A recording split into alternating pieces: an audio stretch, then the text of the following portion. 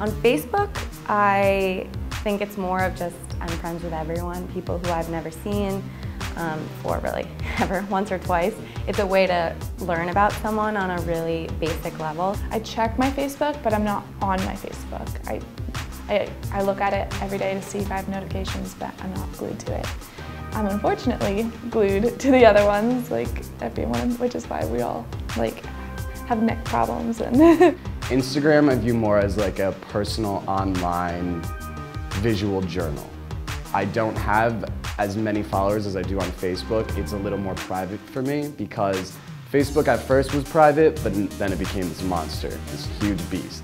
Instagram now is a huge platform as well, but I'm a little more hesitant and careful of who I accept and who I follow. My Instagram is full of skyscrapers and tabletop pictures with hashtag foodie on it. I follow people on Twitter and I'll search things on Twitter if I want instant news. You know, if somebody just told me something or I know something just happened, I'll type it into Twitter because that'll be the most current, you know, before it even happens, Twitter knows about it. I love Snapchat. Snapchat I think is my favorite social media, honestly, now. Snapchat I use basically just like a quick little fun game. I like Snapchat just because I can quickly show people what I'm saying and then it's gone. So it's not something I have to analyze for a while. I know if I post something on Facebook, a lot of people will see it and they have like opinions about what I'm saying.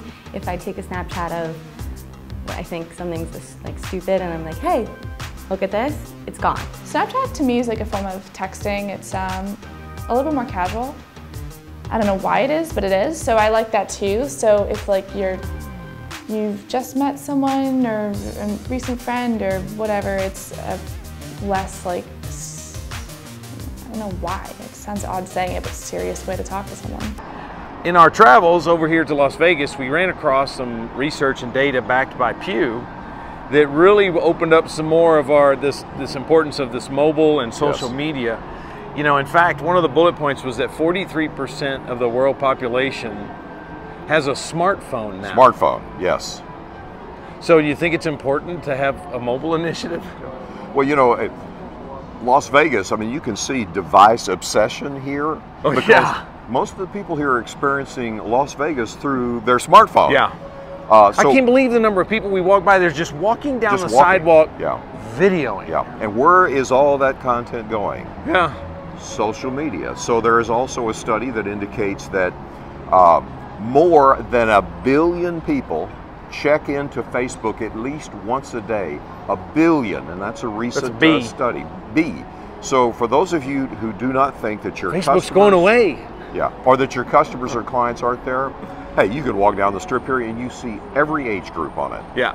Well, and I think the key thing to think about the Facebook stat is, do you think in 1 billion people you might have a few customers out there or someone that you could connect with? Now, you got to think about that. It's 1 billion in a month. It's not 1 billion over a period of time. Right. It's 30 days. Do you think in 30 days there's 1 billion people that might be interested in a product or a service or doing business with you or having some connection with your brand or your product? And think about yourself. You go to bed with a phone and you wake up with a phone. A lot of people wake up and what do? Check email, check social. And if you really want to see the frequency of that and what's coming, there's a small study of 18 to 33-year-olds that found that they check on average, really without even realizing it, their phone 85 times a day, and that can't be for email. Yeah, I mean, you think they're checking email, they're on Snapchat, they're doing the Instagram, they're on, you know, in that older age group, probably Facebook. I mean, it is part of our life now. It is our alarm clock. It's our communication tool. It's our phone. It's our video chat. It's our social media piece. Everything.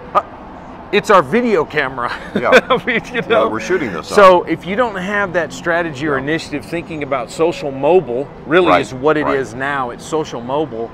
Then you're falling way behind. Way behind in all levels of business. It's not just for the big boys. It's for all levels of business. And your customers are on mobile, in social, and it's very hard anymore to get them to your website. So what is your social media strategy? Yeah. What are they doing? How are you going to connect with them socially and social media? Quit trying to do it on a website because it's not happening. And the big takeaway from Vegas is?